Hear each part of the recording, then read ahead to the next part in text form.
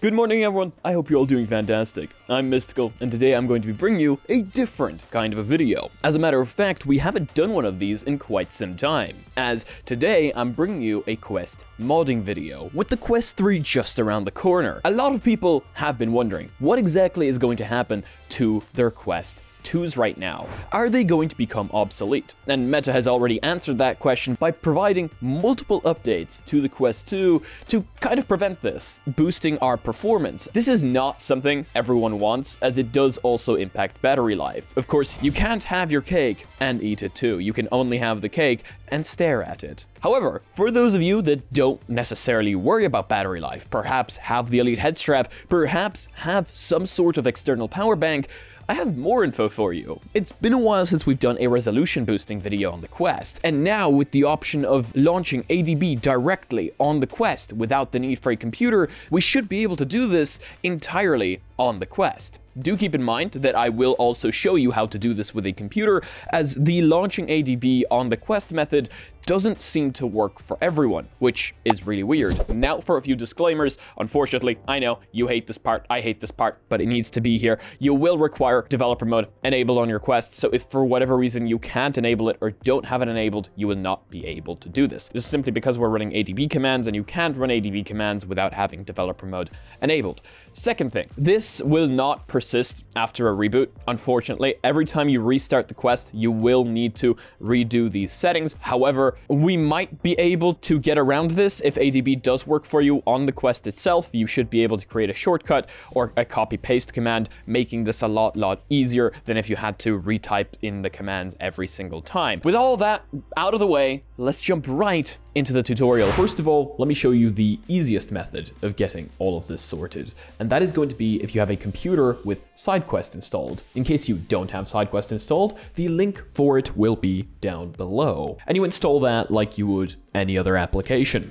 Once you have SideQuest installed, you're going to want to connect your Quest with developer mode enabled to your computer using a USB cable. If this is your first time connecting your headset to your PC, you might need to accept a prompt inside the headset. Now, from here, it's super simple. Press this button up in the top right of SideQuest. You're going to have a few options here, including your GPU and CPU speed, which you can set to the highest. Do keep in mind, some apps already control this on their own, so it might make no difference.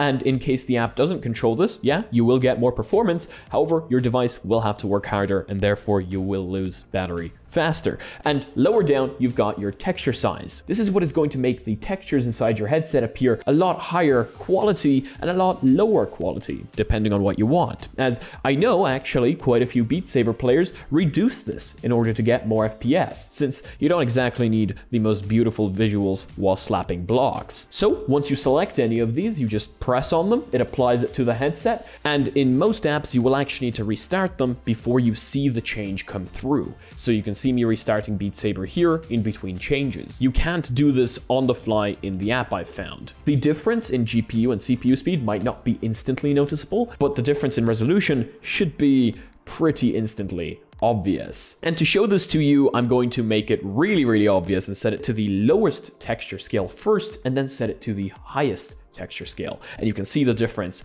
of that right here. And now we move on to the part that I believe most of you came here for, and that is going to be, how do we launch this on the Quest itself? Now, let me make this very clear. You will need a PC once and only once in order to install an APK file. Or, let me rephrase that, you will require a method of installing an APK file on your Quest once, and that is because we need to install WirelessADB onto the Quest. Now, to do this, you're going to want to visit this GitHub page, which I will of course have for you down below, and then scroll down to the bottom. As you see here, the latest version is 1.2. You want to press on this APK file right here, and this will download it to your computer. Well, then what you want to do is you want to connect your Quest to your computer, launch SideQuest, and install this APK file through SideQuest. Now, additionally, what you will require is some sort of terminal emulator. For this, we are going to use Termux, and I will also leave a link to the Termux APK down below that you can download, and you want to install that onto the headset in the exact same way that you installed WirelessADB. And now that you've got both of these APKs installed, you will need to run 2 ADB commands. So you can run them with your Quest still connected to SideQuest by pressing this button up in the top right. Then you just copy paste the 2 commands I will have for you down in the description below. Now before you disconnect your Quest from your computer, you will first want to make sure you enable ADB over Wi-Fi once. You need to do this once on your PC for the initial connection, and then you should never have to do it again. I did test this and it does appear to work. To do this, go up to the top right of SideQuest, right up here, click on the little Wi-Fi icon, and then press on Connect. After you're done with this, you can now disconnect your Quest from your computer. Head over to Unknown Sources and launch ADB Anywhere. Now do remember that we launched ADB over Wi-Fi inside SideQuest a little bit earlier, so what you want to do is you want to slide the slider once and then allow always. Then unslide the slider, press ADB TCP IP, and then slide the slider again. Once you do this, you should have 2 IP addresses show up, and once this happens, you know you are successfully connected and can now run ADB commands on the Quest itself. Now let's launch Termux. Heading back over to Unknown Sources, find the Termux app and launch it. First of all, you will need to install Android Tools, which is actually the package that will allow you to run ADB commands. So to do this, write pkg space install space Android dash tools. This will also be down in the description below. Then press enter. Do not worry if it looks like you're not actually typing. It's taking the commands, it's just not showing them for some reason. If it asks you whether you want to continue, type the letter Y and press enter. This will now install the package tools onto your system. After this, you should be able to write ADB space devices. Again, it might not look like you're writing, but you actually are. Press enter and you should have 2 devices show up on the ADB devices list. This confirms you are connected, and we can now run all the commands that relate to CPU level, GPU level, and texture size, meaning you can change all of this on your headset now. I will of course leave all of those commands down in the description below, but let me show you just a few. You will want to type ADB space shell. This will bring you into the shell of your headset. Once you're in here, you just need to paste in the pair of commands that you want to use depending on which texture size you want to use. So for example, for 512, this is the pair of commands that you would use. And of course, I will leave all of these down in the description below. So you paste each of these in one by one, then press enter, and then you can launch any game you like. So here it is with 512, and here it is with 3072, all working perfectly right there on the Quest without a computer. And this is my Quest after multiple restarts, so I can confirm it does work.